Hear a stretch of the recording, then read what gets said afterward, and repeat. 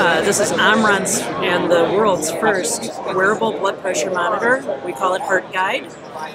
We really think that it is helping us achieve our company mission of going for zero, and that's to help the entire population eliminate heart attacks and strokes. It really sounds like a bold mission, but little steps, and we want to get people comfortable with taking their blood pressure, sharing that information through the Omron Connect app. The same technology that we've got in our wwithout blood pressure monitor here, we've built into something the size of a smartwatch. So I can very easily take my blood pressure. It's going to tell me to get an accurate reading, I need to place this over my heart. So I need to hold this at heart level. It's not going to start inflating until it recognizes, because of a sensor in here, a positioning sensor, to know that it can start actually inflating. So the cuff on the interior of this is starting to inflate right now. You can see the numbers going up.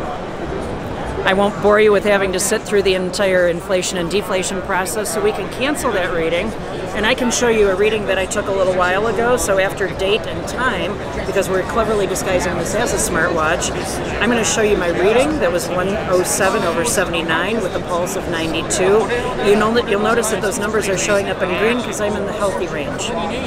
I can go through and I can track my steps, my aerobic steps. I'm going to scroll through again, and it's going to track my sleep and the quality of that sleep based on how restful it was. And then we built in some features that people have come to know and love in a smartwatch. So I'm going to get alerts if I've gotten an email, a text, or even a missed phone call. This isn't a communication device. I'm not going to be able to return that call. It's first and foremost a blood pressure monitor, and therefore a medical device that we have to get through the FDA first before we can bring it to market.